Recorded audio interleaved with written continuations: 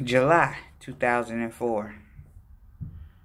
What's happening, Mama? I'm sitting here in the day room thinking about my baby, and I hope she is thinking about me. And I want to say that our visit was all tight.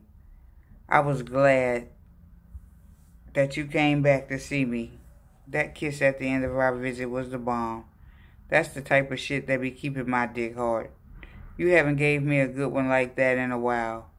It was definitely an eye-opener of what's ahead of me in the future. Daddy is going to have it good when he gets out. You're going to have me straight tripping when I get out there, trapped in a room with no clothes on. I hope that you had a nice trip home. If something was to happen to you, I would go crazy up in here. That's the type of drama that I don't need up in my life. That's why I only think of good things and no bad things ever. I put Chrissy and Brian on my visiting list this week. They will probably be on there between now and 2 weeks. Say, baby, speak of the devil. Today when they passed out mail, they passed out my new visitation list. They put Chrissy and Brian on there. So next time you come see me, they will be on the list.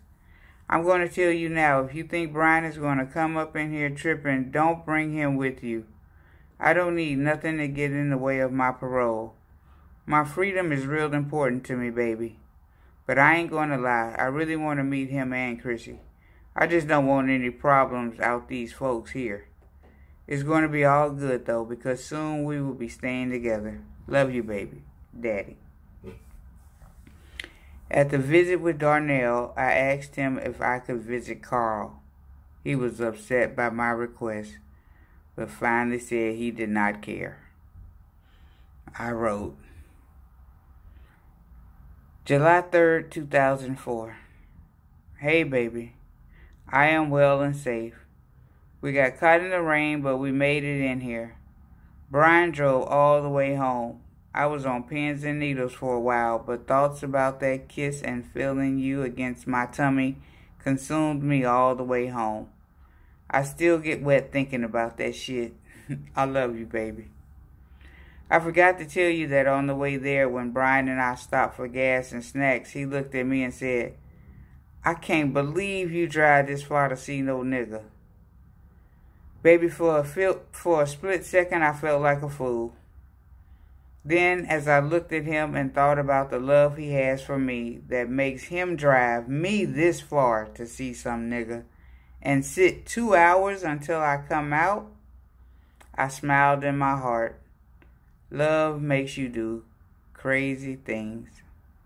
And when I ask you to let me do something, I know I can do whatever I want to do and nothing but God can stop me. I ask you in that manner because I will do nothing to cause you to leave me. And if you say no, I won't do it. I'm too afraid you will not love me and leave me if I do. Surely I could lie, but that ain't me. I ain't the one to be lying. I am not going to visit unless Carl sends me the money to do so. That is another opportunity to see you.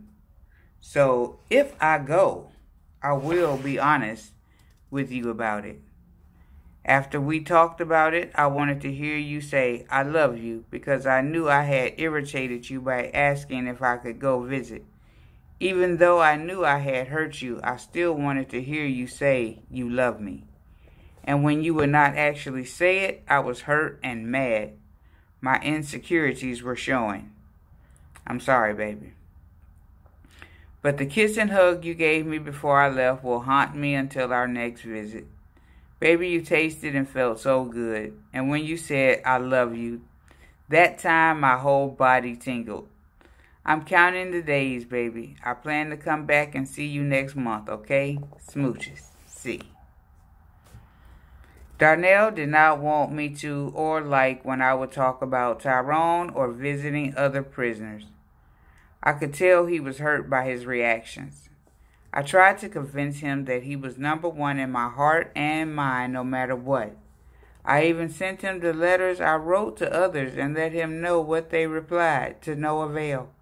He said don't send him that shit because he didn't want to hear it. I could relate to what he was saying, so I stopped mentioning what I was doing, with whom and when. I figured the less he knew, the better.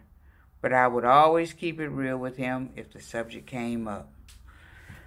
All right. Whew, that is chapter 19. Chapter 19. Now, the next chapter is going to be chapter 20, Still in the Midst. All right. Let me get a little breakfast, and I'll be back. Smooches.